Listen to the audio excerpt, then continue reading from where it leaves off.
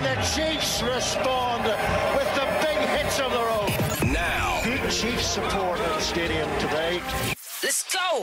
News, views, and behind-the-scenes chats from Sandy Park. This is the Exeter Chiefs podcast with Rhino and Bentos. Welcome. Thanks for finding us on YouTube again. This is the Exeter Chiefs podcast.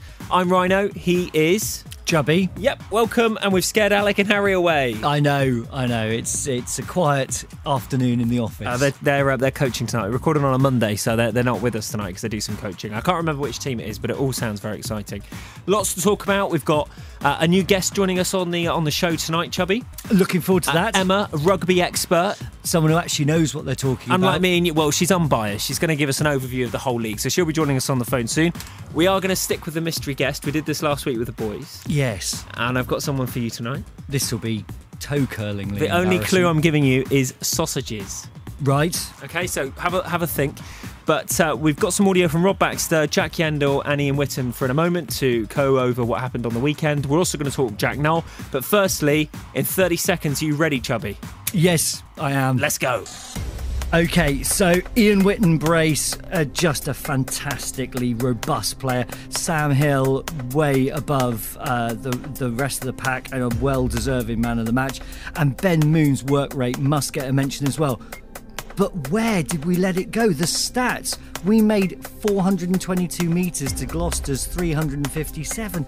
We passed it 217 times compared to 67 for them. I just don't know where that one got away. And at the end, poor Stino, the kick. We were sat there, it's coming, draw, and there's so much pressure. That's the pressure. You can't even imagine what that's like. No, and I wouldn't want to ask him either, especially after the game. He was in the zone, wasn't he? Yeah. However, from a fan's point of view, I thought we were the better team. Yes, for parts of the game. And I know people were frustrated, and you may disagree with me, dear listener. However, I really felt that we showed that we've got something. Coming back from, 14 to 27? Yeah, absolutely. I mean... we normally give that away. Yeah, at half-time, 14-17 down, we missed the opportunity to go quick with a kick for a penalty and then have 3 or 4 minutes to really drive the pressure home before the half. And a score then... The second half would have been a completely different beast. I think the foot-in touch that led to the try really made... Well, the ref even said sorry, didn't he? Yeah, exactly. But I think the players just got on with it. But I think Sandy Park subdued then. And I didn't hear it come back to life from the fans until last 7 minutes. Yeah. And then... There was a massive tomahawk chop started at the East Terrace South. That kicked off in the West Grandstand as well. And it's very rare out by the media that we get involved. But I couldn't stop myself. Yeah, exactly. Come on, we're here for one reason. Well, a lot of the media are there because they're independent. I'm not. No, quite. It was just electric. I know. But that transfers so quickly down onto the pitch. And it was only that last 7 minutes that everything started to transform with the crowd. And I think the game needed more of that earlier on to really to get the spark and the prickliness around Sandy Park. The ironic thing is, though, we come out of that game having won 3-2 because they get the 2 points for the draw. We get the 4 tries bonus point. Yeah, it was a better so we get 3 points. So really, we dropped 2 points. We should have had 5 because we nearly were there. But let's have a quick listen to Rob Baxter post game. To be able to come back with about 15 minutes, maybe less on the clock, to score 3 times, to draw the game, shows a fantastic amount of character. And I've actually said to the players, that was probably the most characterful 10 minutes from us I've seen this season. We'll go straight from Rob and let you hear Jack Yeandle. We need to get them to trust us. We need to be going out and putting a performance on the pitch that makes the crowd get excited. And we want to kind of build the emotion in the stadium so that the crowd have something to cheer on. Again, it's very much getting our bits right and really pushing the performance. And now this man... He gets me right here. His emotion and his voice at any point. He could do voiceover work. It's Ian Whitten. You can't train character, and we showed it there at the end. We showed our fighting qualities, and we'll need that going forward because we have a few things to fix. We need to turn up and start being a bit more honest with ourselves. That we're not quite where we should be, and we're not playing the way we'd like to be. So it's up to us to fix it. We'll get Emma on in a minute to have a look at the rest of the teams around the Aviva Prem at the weekend. But firstly, let's talk the bomb that Rob dropped in the press conference. Have you heard about this? I have. I've heard the quote as well. The Guardian had it. The Echo had it in minutes. The local stations have got it this week. Now playing the audio. Let's have a quick listen. He's got a pretty significant tear of his quad. He did it on the Monday, training with England. To be fair, he was probably loaded in a way that we wouldn't have loaded him, especially with the fact that he'd only played his first bit of rugby back at the weekend against Northampton. And I suppose more disappointingly, he was sent back to us with a report that they couldn't find any significant damage and that it was just a bit of loading and he was a bit sore. And obviously we brought him back. Unfortunately, we scanned it and we found a pretty significant tear, like you're talking 9 or 10 centimetre tear in his quad. So a 9 to 10 centimetre tear in the quad. I wish we had one of the players here to ask them kind of what the rehabilitation will look like on that. Exactly, and also what the implications to performance that is. How debilitated are you at the point? Because I think what I read into that and the way that, I mean, Rob's the most tactful person there is going. Doesn't normally go there. Exactly, so he's clearly annoyed. And I think he feels let down by the England camp. I think as were Wasps and Bath. Was it broken jaw, broken leg? But those are accidents. I think what's galling here is that Jack was returned to Exeter, nothing wrong. He's fine. He's just got a bit of a stiff leg. Rob got it scanned, and his men, saw that there was a significant tear. And I think he feels that his backroom staff would have looked after that player better, in light of how little game time he's had and what sort of strength and conditioning was needed for that individual at that time. And I think he feels let down by the system rather than anything else. This is the Exeter Chiefs podcast. New feature. When we're in the studio, we're sometimes with players, sometimes it's me, Chubby, Bentos. We're a bit biased, aren't we? We are very. Yeah, I mean, we love one team and one team only. We only really want to talk Chiefs. I mean, there's only one team in the Premiership, really, to me. We've thought it would be good to start broadening our horizons and learning a little bit about the other clubs in the team and paying a bit of respect to them. So we welcome Emma. Emma, you've got the coolest job, haven't you? I have to say, I do rather love my job, and not too many... Well, some people can say that, but I genuinely love what I do. It's mixing up, watching a lot of rugby, reporting on it from a writing point of view, at my blog Out on the Full, as well as for the BBC and Sky Sports, and then also doing a spot of audio with TalkSport and some social media as well, among some of the bigger accounts for European rugby. So it's pretty... Well, it's very rugby focused, and I have to say I do love it. Starting with Sale, Bath, big scoreline for Bath. What did you make of that? Yeah, they were very good for their win, I thought. There was actually a lot more defensive effort that went into the victory than the scoreline suggests. They showed a bit of what I would call Saracens colours in their try-scoring defence, and it was the intensity of their defence that really then led to them being able to score the point. From an independence point of view, what did you make of Chiefs versus Gloucester? And you can be honest, we are obviously biased, but we won't be offended. Oh, well, I know that Rob Baxter said after there was some good, some bad and some ugly in there. I think very pleased to get the result, especially given how many points down they were with about 10 minutes to go. And I think overall probably will be a bit disappointed with the 80 minutes as a whole, but very pleased to come back and get a draw. Quins Saints 20-9. Again, Northampton were one that didn't really look like mounting a true attack on the score once they'd gone behind. And it was a bit disjointed from both sides, actually. There was quite a lot of handling errors. But Harlequins will be very pleased with their efforts. I thought Adam Jones had a monster of a game. So Joe Marler was ruled out before Mark Lambert then got injured early doors, so Adam Jones had to go as long as his lungs would carry him, and fair dues, he nearly finished the entire game, and was on the wrong side of the scrum. So I think that kind of epitomised Harlequins' heart in this match. On home soil, they really needed the victory, and they pulled it out of the bag. Tigers really let it go against Warriors with their scoreline. Again, it was one of those that Richard Cockrell said it wasn't a complete performance, but it was a step in the right direction. And in all honesty, Leicester are going to put a tick in the box, say, job done, bonus point win, let's move on to Europe. What do you make of Bristol going so far down in the first half on their game, but then coming back to only lose by 5 points? Not great to have another loss, but showing something there in that second half.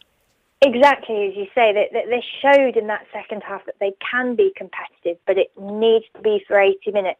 In round 2, we saw them give Northampton a big lead, and they've done it again. And this lesson has to be learned. And I'm not sure, why it's a slow start. I mean, obviously the first try was an interception try, which is, always, no one ever aims to go out and give away an interception, and then you're on the back foot. So they need to learn the lesson and somehow start the first half as they seem to do the second 40 of a number of matches, because if they don't, then it could become difficult. And the big Sunday fixture was Saracens Wasps, and an interesting scoreline for what we've seen, really, all firing on all cylinders, die young performance. Yeah, it was, and Wasps actually were rabbits in the headlights. Saracens, they did what they do best, which is to physically dominate teams, strangle them from that aspect, and gain their points from that. Wasps lost the gain line totally, and that was a surprise when you have the likes of Nathan Hughes on their side. He certainly, Billy Vunipola got the better of his opposite number, and across the board Saracens did that. Now there was a lovely bit of magic from Danny Cipriani for Wasps, and that was a highlight, but overall they looked a little bit overawed, and they didn't really know what to do when the pressure was truly on from Saracens, and that was, that's how the result therefore panned out. And Saracens will be very, very confident and comfortable with their performance. Jamie George came off the bench and made a huge impact. Maro Itoje was immense, but somebody like Brad Barrett also, his leadership was fantastic. He had a huge game, and often doesn't get all of the praise. So they'll be very pleased and looking forward to heading to France to face Toulon. Emma, thank you ever so much for joining us. We'll talk to you again next week, if that's all right. Of course. This is the Exeter Chiefs podcast. Still to come, we'll have a quick preview of this weekend's humongous game. How do you pronounce it correctly, Chubby? Against?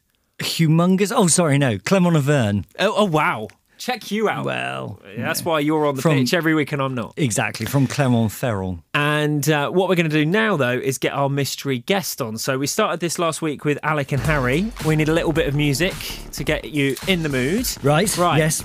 You need to guess who it is. Okay, well, the clue was what? Sausages? Sausages. That's your clue. Can you guess who it is? Is it Luke Cowan-Dickey, sponsored by Westaway Sausages? Oh, I like that, but no. Oh. The boys had a Ryder Cup day at Woodbury Park last week, and I believe Tony Walker, the Beast, won the sausage making competition. I saw Tony Walker at the weekend, but it wasn't him. It's not him? No. Sausages. I don't know then. I'm at a complete loss. He didn't play on the weekend, but he was there on the pitch. And he played for Braves last week. Is it James Short? No, this isn't going anywhere. No. His dad owns a butcher's. Jack Maunder. Yes! God, took my time there. This is the Exeter Chiefs podcast. You were captain last week for the Braves then, mate? Yeah, on Monday night, I was lucky enough to get the armband, which was brilliant. Tell us about what that felt like then. Oh yeah, it was awesome. I got told in the gym on the Friday before the game by Ricky, which I was a bit shocked at first. It didn't really sink in until I got home and told Mum and Dad about it. Dad must have been proud, being a former captain himself. Yeah, Dad was very proud. I think he was shocked as well. I don't think he knew what to quite say as well. So it was a pretty proud moment. And then the nerves just doubled until Monday. So it felt like a long 3 days. I followed the scoreline on Twitter, and it was fairly all of you boys. Then, can you tell us a bit about what it was like on the pitch? Exactly, the forwards absolutely dominated. The scrum was brilliant. The line-out drive was unbelievable. I think we scored pretty much all of our tries. I think forward scored all of our tries. So which sums up the game really. And you have people like Ben White who was on fire. Scoring tries. What was it like being the captain for players you've been watching from the stands as an academy player? Yeah, it was weird. It was obviously like Tom Johnson was on the pitch. He's obviously an England international, and I'm trying to tell him, what the next decision is when all I want to do is ask him what he thinks we should do. So yeah, it's awesome. It's a great experience, and hopefully it'll be great it's a great learning curve for myself as a player. News, views, and behind-the-scenes chat from Sandy Park. This is the Exeter Chiefs podcast. We segue nicely out of the mighty Jack Maunder. He's a nice guy, isn't he, Jack? Oh, good chap. And by absolutely no way a charity throw there to give him the armband. That is, work in progress. I didn't really let you get a word in edgeways there, did I? Sorry. Well, I was sitting back and enjoying the show. Segueing from Jack into this weekend, you are going to do the preview of all previews for this weekend, aren't you? Well, I'll summarise where we are thus far. If I build you up a bit. Yeah, exactly. Okay, in 30 seconds, I've got you a different clock for this one, so it's different. Right. Not like the beginning. This weekend, we host Clermont. And our man Chubby is going to preview the game for us now. Okay, so we have met them 4 times in Europe in the past before Sunday, and we've come up short 3 of those times, biggest loss being 46-3 in 2013. However, learning experience. At home, we beat them 31-14 in 2015. Yeah. And so we are improving there. Our chief point scorer is Gareth Steenson thus far, and the Clermont main point scorer, Morgan Parra. They have got quality throughout. Expect Strettle, Abendinen, Nakasaki. It's going to be an amazing game to watch. Don't stay at home. Come and watch the game at Sandy Park. We'll see you there. Thanks for listening. Your behind-the-scenes access to Sandy Park with Rhino and Bentos. The Exeter Chiefs podcast.